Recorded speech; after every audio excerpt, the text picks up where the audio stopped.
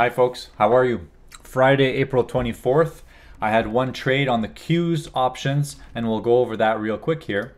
So here are my trades.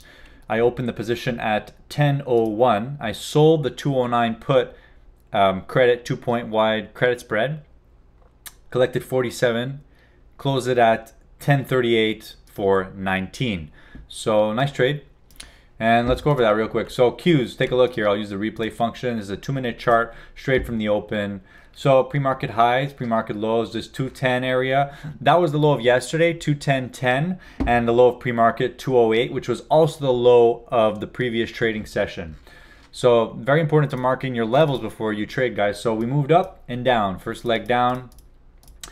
We came up a little retrace here, and basically we had this higher low to watch. It was around 210.50, that this 5-minute higher low that we were watching pre-market. So I don't just look at the Qs charts. I like the NAS 100 USD and the SPX 500 USD for futures chart data. They're very useful on TradingView.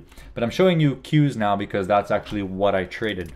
So again, you can see we bounced off of that 209.50 handle for a lower high. And now take a look at this. So we had one leg down, a retest of the moving average, another leg down, another retest of the moving average. Now right away we tried for a third leg down here. Volume wasn't nothing special, and basically the bid was holding around this 209.50, and then it was 209.75 that I was watching for, and I was watching the bid just hold there, and I said, you know what, this is a decent area for a long. We tried once, twice, a third time, failure on the third time. I'm going to go along here and expect at least a couple of legs up, because I've seen this pattern happen many times before. So you can see that when we came up to the moving average here, the market, I guess, shorts tried to enter on this moving average. It was around the 210.20 to 210.30 handle right there, and you can see there's a nice volume spike there. So definitely some shorts tried to enter that as being a lower high.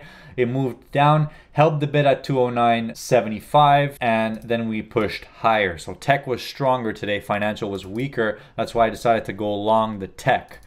And nice push up there all the way up to our 210.50-ish.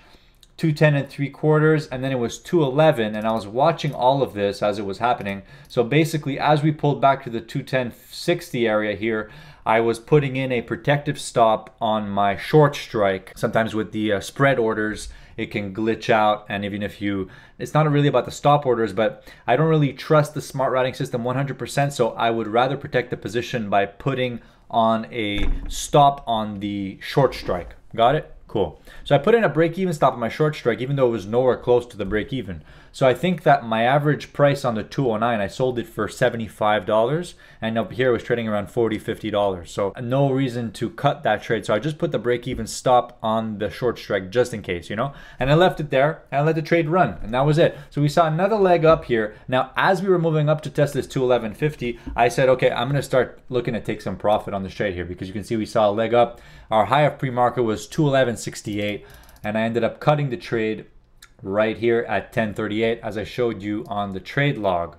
10.38, I was out of that trade as we saw the 211.50 offer holding up there, pretty much the high of the day as well. That 211.50 offer was holding, so I said, you know what, I'm going to start putting in an order to take profit on this trade, and that's what I did. I took profit, and then I just started watching. I was watching the moving average after that around the 211 handle. No buyers at the moving average here. We just sold right below it. Caught some buyers very briefly here at 211.50, and again, they failed too. Now, there was an interesting trade down here. Take a look at this. Qs moved down to just right above the 210 area, okay? And I was watching Apple right at the same time. Apple, it was 278.50 at this same level, and we're watching the bid at 278.50. It dropped once, it tried to move lower, moved higher, and then it tried a second time to move lower, and then it failed. And on the second time it failed and moved lower and regained that bid, that's when we saw a huge skyrocket move short squeeze that pretty much squeezed out any shorts that entered under 211, I'd say. So take a look at this right here. Boom. We held that bid at 210.25. That was a nice trade, and it would have been based off of this 210 support. So I said, I was watching this chart, I said, you know what, 210, we're moving lower. It's likely that if it can get below 210, then longs are going to be under pressure from here.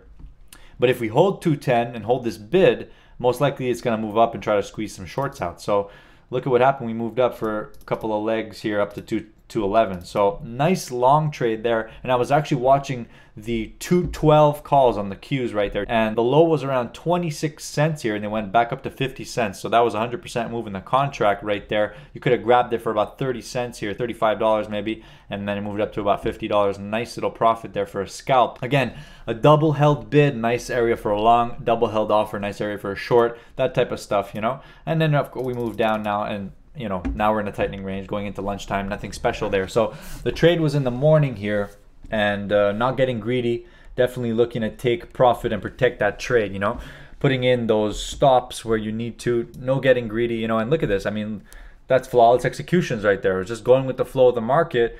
And yes, that's pretty much it. That's my trade review for today. I wish you all the best. I was actually recording the tape too, so I'm going to study my tape after the close today and probably over the weekend. All right, guys, so I wish you a great day. Enjoy your weekend. Take care.